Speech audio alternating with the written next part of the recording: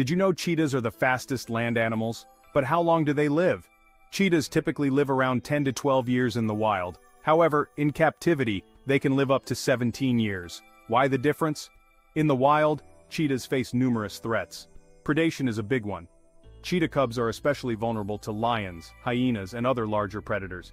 Even adult cheetahs can fall prey, especially if they're injured or weakened. Human-wildlife conflict is another major threat.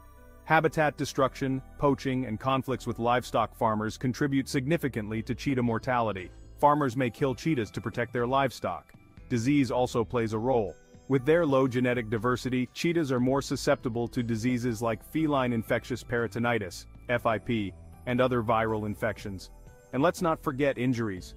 Cheetahs rely on high-speed chases to catch prey, which can lead to muscle and bone injuries. Now let's talk about their life cycle.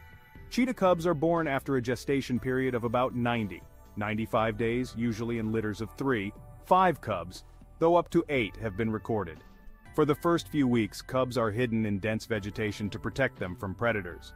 The mother moves them frequently to avoid detection. Cubs are weaned at around 3 months but stay with their mother for up to 24 months, learning vital hunting and survival skills.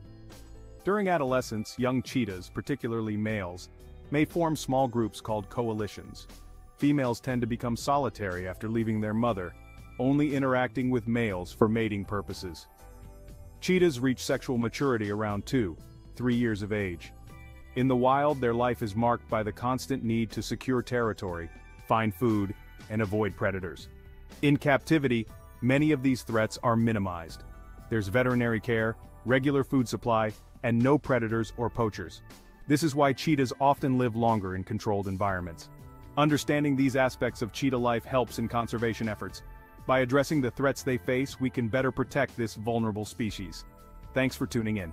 If you found this information helpful, don't forget to like and subscribe for more fascinating wildlife insights. See you next time.